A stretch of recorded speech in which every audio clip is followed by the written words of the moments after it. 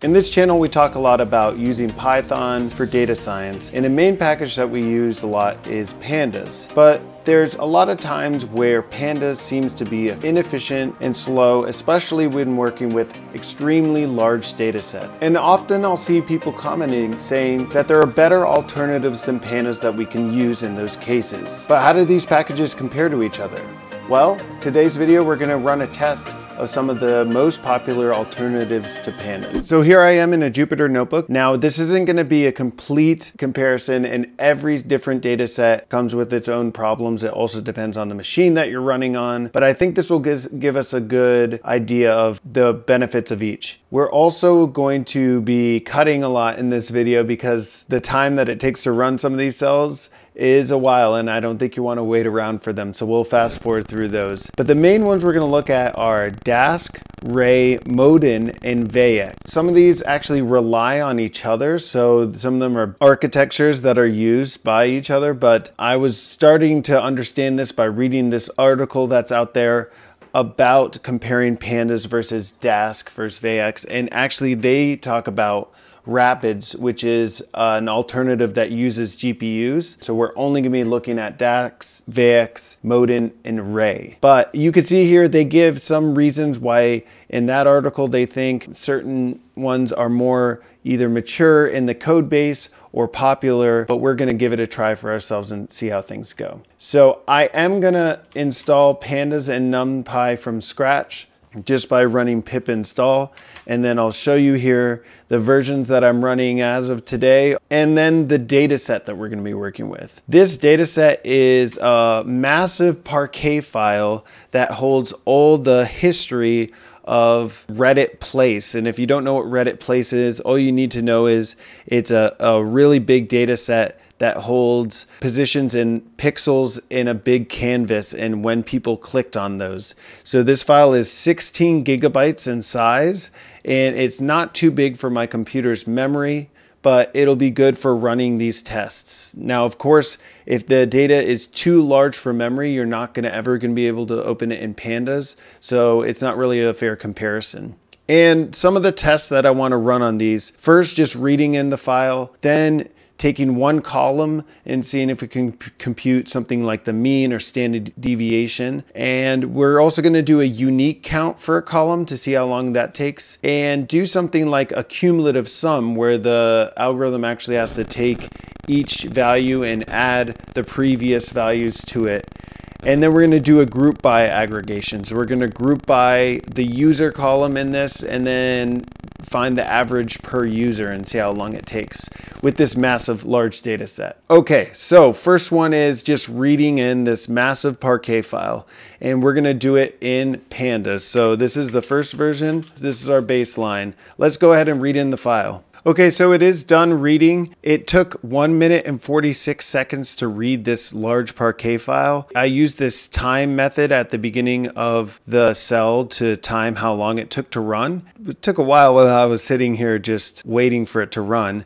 Just to show you the size of this file, the shape of it is really large. We have only 5 columns, but there are 160 million, it looks like, different rows in this data set. So it's large, but not too big for memory. Let's run the head command on this just to make sure we can see what the data looks like. So we have a timestamp column, a user ID column, which is a long hashed user ID name, a pixel color column, an X and a Y column. So these are the locations, and we'll be using these to benchmark how long it takes to run some of these results.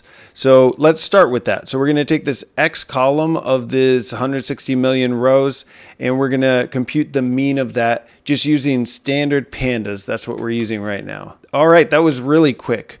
167 milliseconds is pretty fast, and we have the mean value here. I'm just storing it as underscore, but just printing it here. This is the mean value. So I could print this is. We can check that later, and we can run this again because it was so fast. Oh, look, it's even faster that time. All right, so now let's run the standard deviation. Done. So the standard deviation value is here, and that took 1.13 seconds to run. Now let's take this user ID column and let's find the number of unique values there are in the user ID column. So this might take a little bit longer, and let's try it. Okay, so that one's done.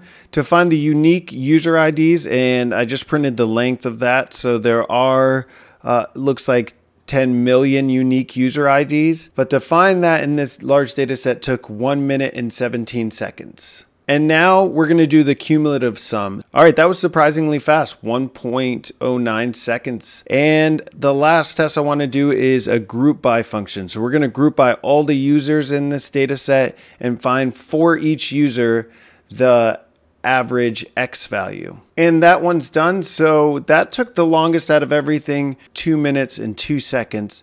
So I'm just going to quickly here summarize the results. For pandas, the summary results, reading the parquet, group by mean, and finding the unique IDs took a while. Everything else was pretty quick once the data was in memory. So we're going to compare first here to something called Ray. Ray is a low-level framework for parallelizing Python code.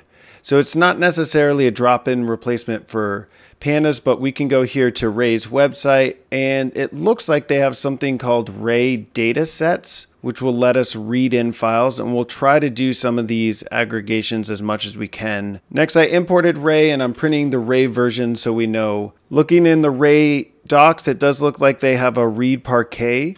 So let's see how this compares to pandas, and we will call it Ray dataset and run a time command on it. Now, one thing to notice is we have now this Ray dashboard that we can look at. The Ray dashboard shows me some of the things being used by this local computer. It can be run on multiple machines, so I think that's why we can group these by the host and actually see what each of my CPUs is doing, it looks like. So looking at this data set, it is called dataset. Can I run a head command on this? No, I can't. I'm looking at the docs, and it looks like I can run a .schema to see all the different values in here. So we do have the X, Y, the pixel color. Again, looking at the docs, it looks like here that to find the mean value of the X value, we'd have to run this aggregate function on this Ray dataset. And I want to make sure I time this. So let's run this timed. So remember how quick pandas took to take the average value of this X column. And keep in mind, that's because that was already loaded into memory. And it appears like this might be reading in the data frame while it's trying to aggregate the mean value. So when we read in this data set, this 5 seconds may have not actually pulled in the data into memory. This is also referred to sometimes as a lazy evaluation. We'll see it in the other packages. 5 minutes later. Okay, so it's been a while, and I had planned on running this mean and then the standard deviation, but honestly, it's taken too long for me to wait for it. I'm not sure what's going on in this Ray dashboard, but at least for this type of problem, we can already see that trying to run just an average value on a single column, Ray is probably not what it's intended for. So I'm going to go ahead and stop this. So I'm going to try to run the standard deviation on the X column like we did before, just by using this syntax, and I think it should do it similarly. It looks like the dashboard's doing something, but I'm not quite sure why it's taking so long. Okay, this has been running for a while also, so I'm just going to kill it. As I hit kill it, it looks like it has a countdown going for 2 minutes, which is much longer than it took for the pandas. So we're just going to continue on. What we're realizing is that for a data set that can fit into memory, Ray is not what it's intended for, at least not the dataset API. We're going to look at Modin later, which actually uses Ray as a backend, so maybe that'll be a better replacement. So we're going to skip over for Ray and just look at this group by aggregation. So it looks like doing a group by and then an aggregation of the mean value may work, and I think the syntax is just a little bit different. Now keep in mind this took 2 minutes for the pandas code to work, but as I look, it doesn't look like it's using many of the CPUs. Now it looks like it's using 11%, but Still, I would think it would use most of my CPUs if it's able to do it parallel. And the result is, for some reason, there's an error. Something about concatenating arrays, so this is not a good sign. It could be an issue with my setup, although I'm not quite sure what it would be. But I think we're going to go ahead and say Ray on its own, for this application at least, was not a success. So nothing worked is the simple result. Let's move on here to using Dask. So looking here at the Dask website, they provide advanced parallelism for analytics. It looks like they do things like NumPy, similar to Pandas, and scikit-learn. So hopefully we'll have a little bit more success with using Dask. And I'm going to import it and print the version. It looks like they do versioning by the months. So this is the beginning of 2022. Go ahead and read it in using DD for Dask data frame. All right, so that ran in super fast. And the reason why is because it actually hasn't read in the file into memory yet. It will only do that once we run something like this head command. And let's go ahead and run that and see how long this takes. Okay, there we go. We've run the head command on this Dask data frame, and you can see that this took a long time. It took about 2 minutes and 43 seconds. That's comparable to about the amount of time it took to read in the Parquet file into Pandas. So although running the read Parquet function on Dask data frame was quick, that's because it was waiting to actually read it until we ran something like a head command. Now this can be really helpful in a situation where you actually you want to chain your commands and have it run optimized. But for something like this, it's comparable to Pandas. Let's continue on and run the mean value of this X column in the Dask data frame. That was pretty quick, 5.72 seconds. So now that it's read in the data frame, the results are pretty fast. Running the standard deviation of this X column took 5.59 seconds. Now compare that to the 1.3 seconds it took with Pandas. Now we're going to take the number of unique values in user ID. Okay, so we've got the unique values from the user ID column, and it took over 4 minutes. So it's slower than just using raw Pandas. Now this always confuses me because I know that Dask is designed to work for larger data sets, and it may be that it's designed more so to work across different nodes, but I would think that it would run at least as fast as Pandas, and that's not the case. Let's go ahead and keep going and do the cumulative sum. Okay, so cumulative sum computed in about 7 seconds, so didn't have to wait around 4 minutes that time. The last one we want to do is this group by computation. 5 minutes later. And we are done. So I've been sitting here for a while. It's been 6 minutes and 48 seconds to compute this group by aggregation using Dask. Certainly not faster than Pandas out of the box.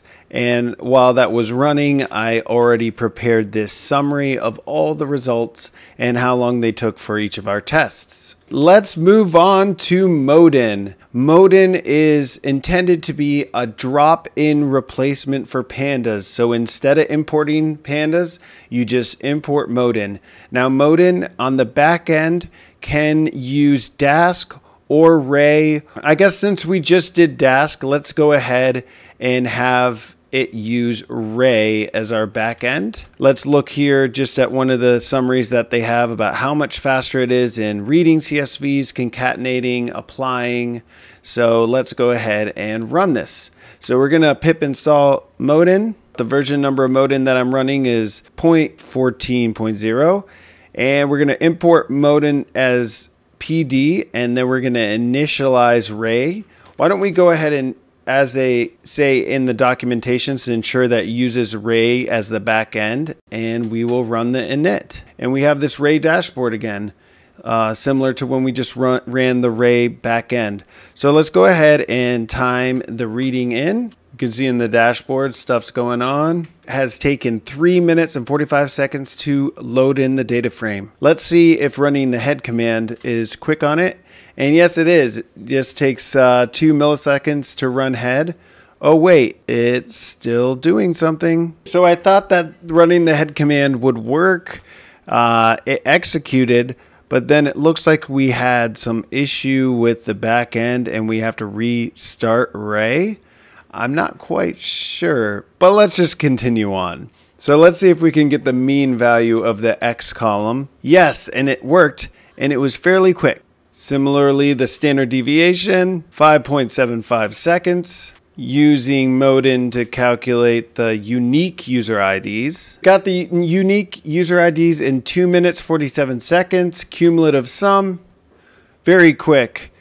And this group by aggregation. Okay, so Modin ran this group by in 4 minutes and 44 seconds, and I've put my Modin results here. Let's move on to our last alternative to Pandas, and that is called Vaex. It says Vaex is a Python library for lazy out-of-core data frames similar to Pandas to visualize and explore big tabular data sets. Perfect.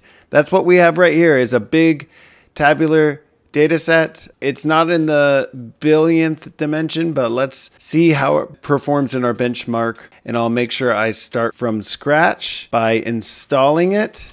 Looks like there's a lot of different versions here. So we have Vaex Jupyter, Core, HDF5. Let's do our first test, which is reading in this data frame, this Parquet file. We use vaex.open. And that happened very quickly. Let's see if it's because of the lazy evaluation. So we'll run a head command on this. I can assure you it did not take a long time, but it was not this 758 microseconds. It does look similar to Pandas in that manner. Let's go ahead with our comparison here. All right, so the mean value computed fairly quickly. Standard deviation was quick as well. Let's see what unique takes, because that took a while on Pandas. All right, so the unique value took 29.5 seconds. That's pleasantly a lot quicker than the previous ones. And we do see we have a list here, it looks like, of unique values, so it looks like that computed correctly. Let's run the cumulative sum. Okay, so this is an issue. It looks like Vaex may not have cumulative sum implemented. So I couldn't find if there was cumulative sum in their documents, and it looks like it's just not available. So it might be a stripped down version of Pandas. Let's go ahead and run this group by mean. And looking at their documentation, it looks like this group by function is a little bit different than it would look like in Pandas. So we have to run the group by and then run an aggregation on this X column. Looks like it's done, and it took 1 minute, 22 seconds. The results do look like they've grouped by the user ID and given us a mean value. All right, so here are the results for Vaex. Surprisingly, it was faster than I expected. I hadn't really heard of Vaex before this, and it did pretty well. Now, cumulative sum does not exist in their documentation from what I could tell, but other stuff was okay. So let's do a final comparison. I'm going to be honest, this was one of the most frustrating videos I've put together yet, just because of the amount of time it takes to run all this stuff. And this is commonly my feeling when I try to use these alternatives to Pandas. I may be using it incorrectly, so please let me know in the comments below if there's something that I did wrong. But at least for this type of application, I'm not super excited by the results. Let's gather them together though. Okay, so I've taken all the results, and of course I've imported Pandas and NumPy and created a data frame just by typing in with each test as a row. As you can see here, Vaex was actually very fast compared to all the other three in reading, which I was surprised by. For some reason, computing the mean value for Dask really took a while. Standard deviation for all of them took a lot longer than Pandas, which was the winner there. The unique count, Vaex was the winner. Then cumulative sum was really slow for Dask, and Modin was actually faster than Pandas. And finally, our group by, it looks like Pandas and Vaex are fairly similar, and Dask and Modin are slower. So at least my takeaway today from this experiment is that Pandas does pretty well on its own, even on fairly large data sets on the right machine. Vaex does seem to be promising, but it doesn't look like it has implemented everything that Pandas has, like cumulative sum. And the other two, Dask and Modin, look like they may have benefits in certain situations, but definitely not when you have a data set in a machine that I was running it on today. So I hope you learned a lot, and this will help you in the future when you're deciding if and when to use Pandas Alternatives. Until next time, please like and subscribe if you enjoy the video. Have a good one.